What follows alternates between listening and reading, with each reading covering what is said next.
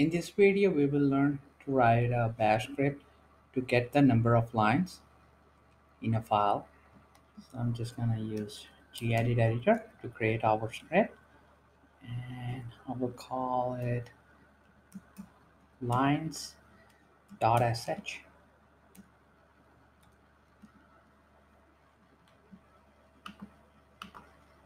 And we need to type bin bash, and then we need to write our function. I will call it print lines, and it start with the curly braces and end with the curly braces. And inside in our function, I'm going to use map file method with tn option 0, and then the lines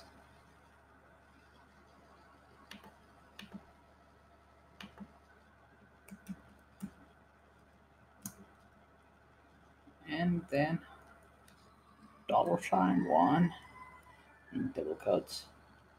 After that, we just need to print and $s and \n in single quotes, and in double quotes $, and curly braces £, and here we need to use lines and array syntax and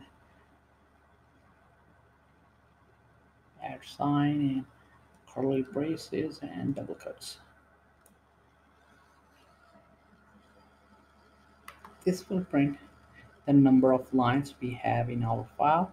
To call this function, we need to type over here print lines,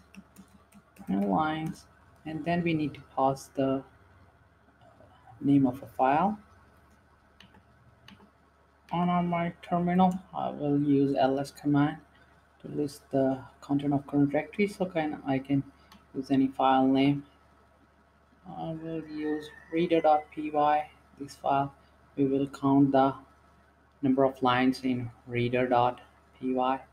So I just need to go back to my gedit, and over here I'm going to use reader.py. So this function print line will count the number of lines of file reader.py. Just need to save it now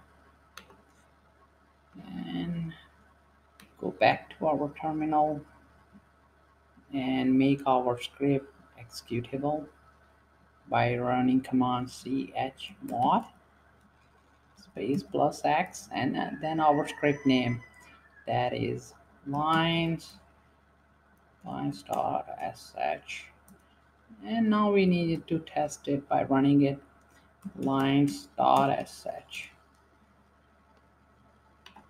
In our script, there's a missing f over here, printf. We are using printf method, so it's gonna be printf, and just save it and run it again, and just run our script.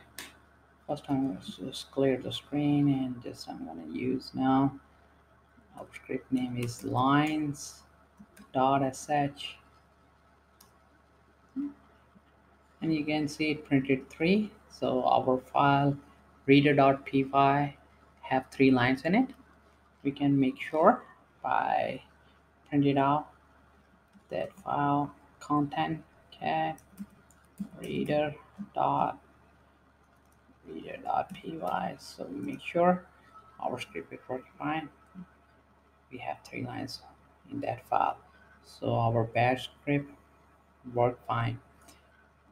So to keep on learning, please subscribe to our YouTube channel, keep supporting us, and thank you for watching.